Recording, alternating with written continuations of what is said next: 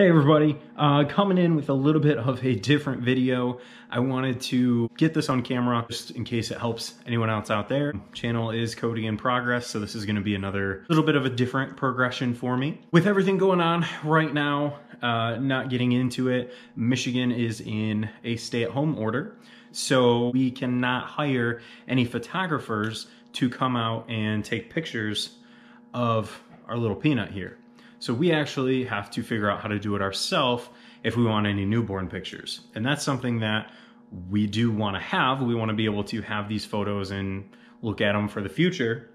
So we're getting a little bit creative. And I'm making this video today, first off, just because it's a little bit different, a little bit outside of my comfort zone. But also I wanted to hopefully help somebody in the future that might be, maybe they just want to do their own pictures.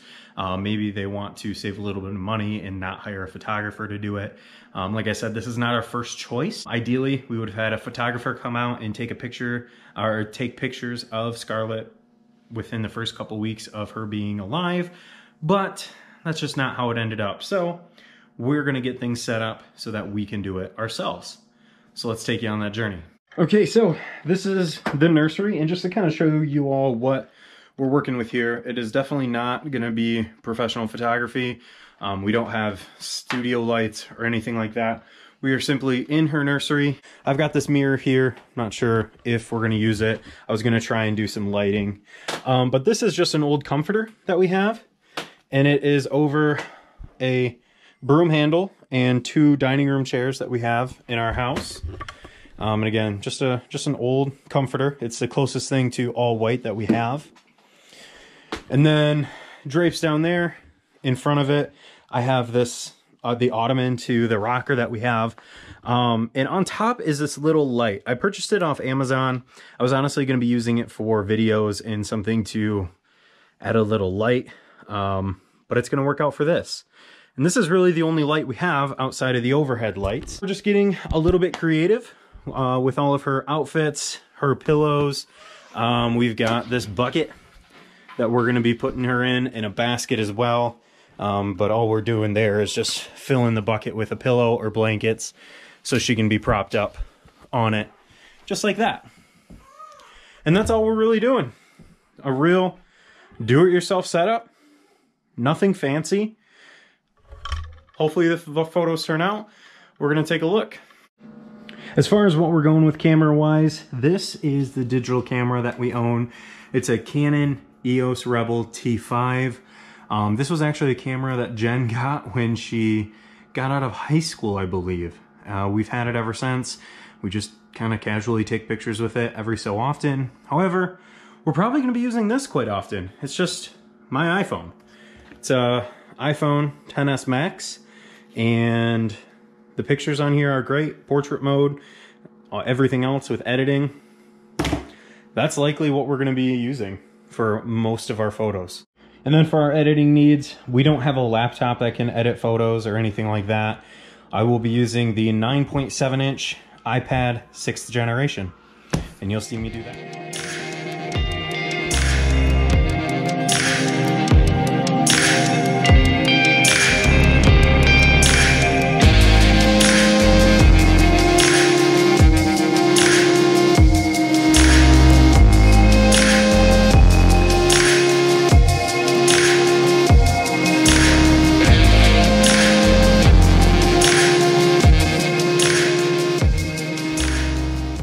Little model was getting fussy, so we're gonna wait until she falls asleep.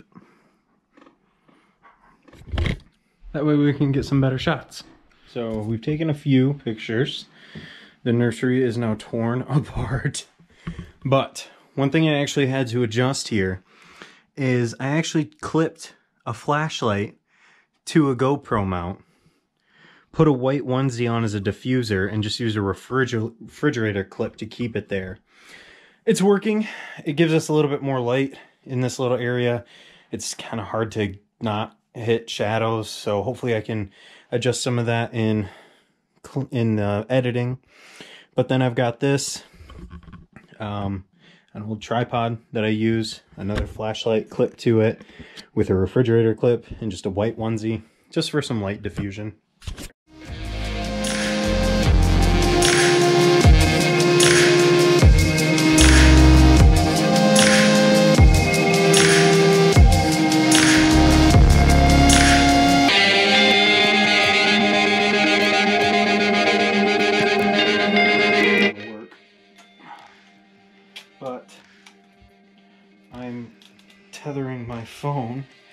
to the camera. And if this doesn't say that we're bootstrapping this project, I don't really know what will.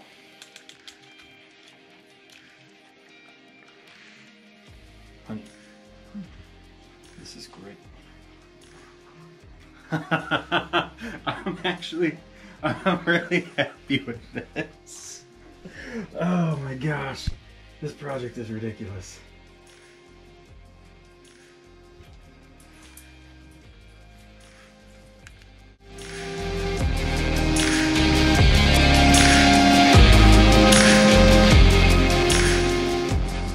All right, you guys, so now that the actual photo shoot is done, it's been a few days, I am gonna work on editing those photos. So all I'm using to edit is I actually have my iPad 6th generation here. This is from 2018. It's the model I bought to update my old iPad 3. Yes, the 3rd generation iPad. I bought this to kind of replace that.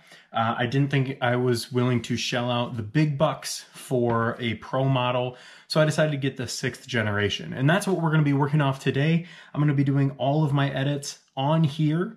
I'll have a recording of the screen. I'm going to try and put it up over my face so that way you can see what I'm doing. I'm going to be working out of Lightroom. Now, I've only ever done 2 projects on Lightroom.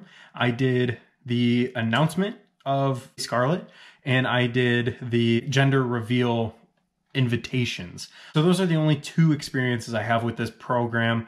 I'm very new to it. I am by no means a professional photographer or professional photo editor, but we're gonna see what we can do. Okay, so first things first, I actually wanna make sure I have all the photos available to me. Now what I was actually doing is I was taking photos with both my cell phone and the camera. So there's a lot of photos on my iPhone here that I need to get on my iPad so I can have everything in one place. So what I'm going to do for that is I am just going to airdrop all of the photos into my iPad. So to get all of the photos into my iPad, I'm just going to go into my Photos app. I'll find the pictures of her that I want. Some of these are going to be from Jen. Others are going to be the ones that I took. So I'm just going to try and select as many as I can here. Pro tip, if you just hold down gently and start scrolling up, you can actually just keep selecting the photos. And this is going to be a lot. I'm definitely not going to use all of these, but I do want them all in one spot so I know what I'm working with here. So I've got 127 photos selected. Again, that's way too much. I'm not going to edit 127 photos. And I know a lot of these aren't good. So we're going to go ahead and move them over to the iPad with AirDrop. It's preparing over. Now to get the photos that I took off of the SD card, I've actually got a series of dongles set up here. I'm going to do a full walkthrough on kind of how I work off of the iPad. So be on the lookout for that. Otherwise, I'll leave the links to everything I'm using down in the description below, from my iPad to this pen to the dongle setup that I've got. Everything's going to be in a link down below. It is going to be an affiliate link, so it does support the channel. So I'm just going to plug this in to basically a USB dongle that I have. There it is. So it popped up as no name. It's just an old SD card, so it's not named or anything like that.